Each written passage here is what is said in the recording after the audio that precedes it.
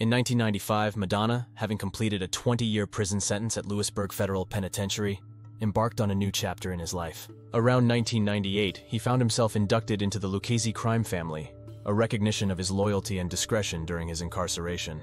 This affiliation was not only a testament to Madonna's resilience, but also a strategic move to aid his reintegration into the family's financial endeavors. Rapidly rising through the ranks, Madonna assumed the role of captain. Despite encountering legal challenges leading to another prison stint, he managed to secure his release on September 22, 2003.